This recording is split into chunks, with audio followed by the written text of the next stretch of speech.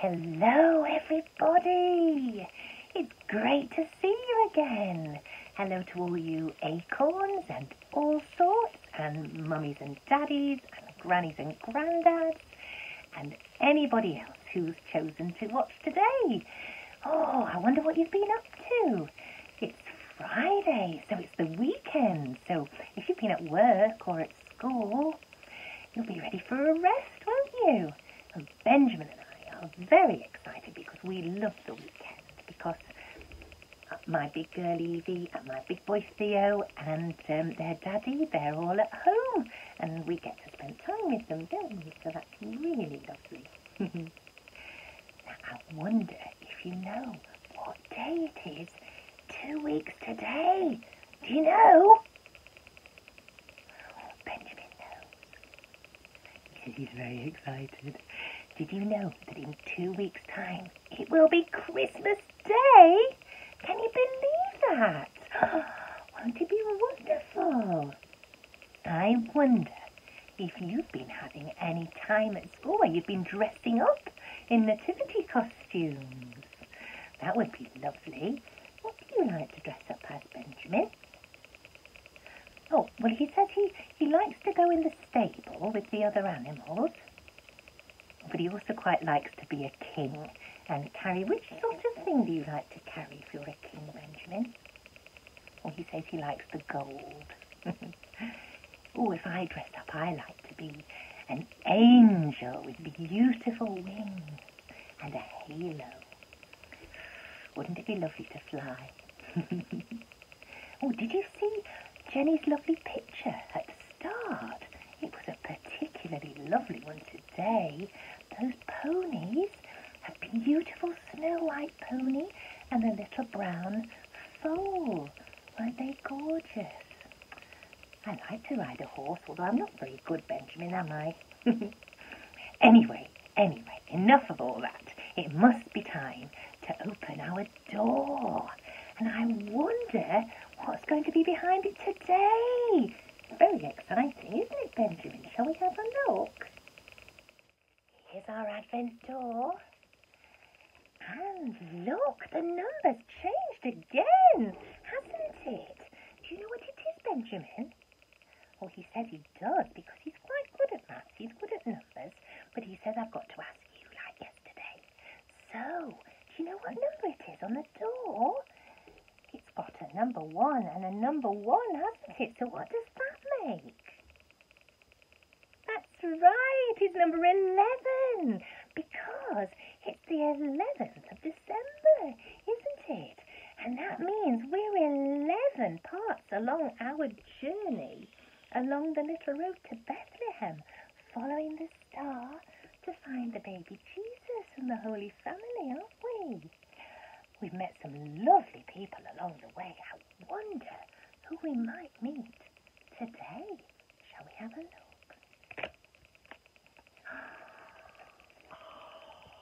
Look at that! Oh, Benjamin! I'm so excited. It's the very thing I like to dress up as. Do you know what it is, boys and girls? Let's have a look. Well, look. She's got, well, this one's got a nice white dress, hasn't it? And some blonde hair, but these are the giveaway. What are these at the back? I think they remind me a bit of a butterfly or a bird. I think they're used to fly. And what about this beautiful gold around her head? I think that's, what is it, Benjamin? Oh, he says he thinks it's a halo, because she's very holy, isn't she, Benjamin? I don't think angels always look like this. I've met an angel, but she didn't look like that. She looked like any old person in the street. But she was very special, wasn't she? She was bringing me a message from God, and that's what they are. Angels are messengers from God. Just like in the Christmas story, they come and they tell An angel tells Mary she's going to have a baby, and then she tells Joseph that they're going to have a baby, and then they tell the shepherds that a baby's been born. So what wonderful messages they tell. I wonder if we're going to have an angel in our story today. Shall we see?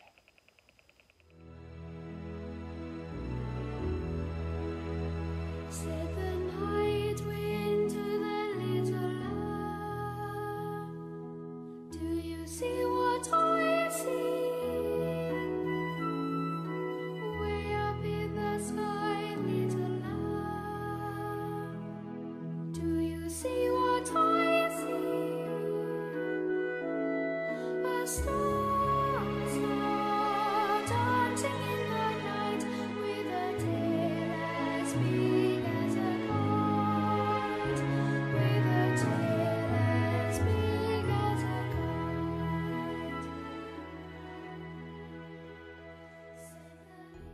Here we are with our Advent storybook. 24 stories to share before Christmas. We're so enjoying them, aren't we, Benjamin? Our favourite bit of the day. Let's see what's in it today. Look at that! Not just one angel. I can see two. Let's listen.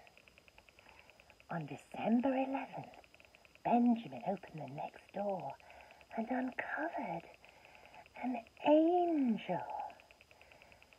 The little bear awoke the next night from a strange dream. He saw an angel walking on the path ahead of him. Look at Benjamin. Where are you going? Asked the little bear. To Bethlehem, answered the angel.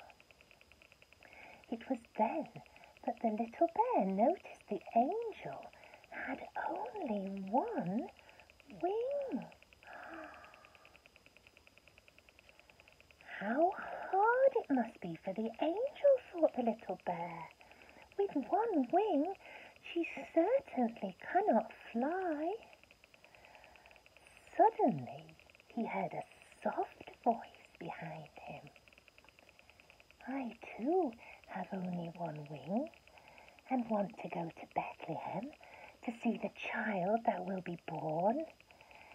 I have heard that this child will heal all. Astounded, the little bear turned towards the voice. You too? He cried in surprise. At that very moment, the two angels linked arms and cried happily, "How wonderful! We have found one another. Now we can fly to Bethlehem together." Oh, I wonder how those angels lost their wings, said Benjamin. I don't know, said Mother Bear, but it's nice to know that God gives us friends and loved ones to help us on our journey. There they are, look. Such beautiful angels. And how sad that each one only had one wing. But how wonderful that they found each other and they were perfect together, weren't they? Look at Benjamin. He looks very amazed, doesn't he?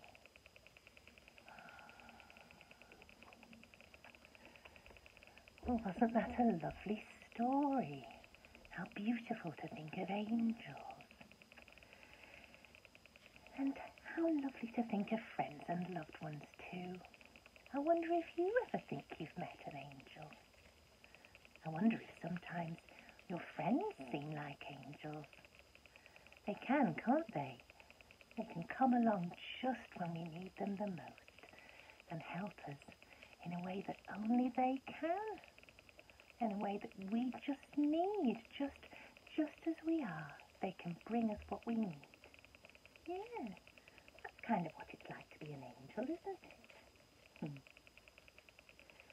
Well, I hope you enjoyed the wonder of that story, a little bit of a taste of what's to come over Christmas, because I'm sure we'll be hearing about more angels.